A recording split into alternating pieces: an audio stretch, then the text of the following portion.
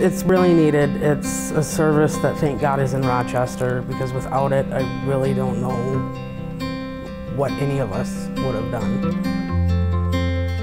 They offer you 3 meals a day, laundry, showers, resources to finding housing. They can help you with job applications.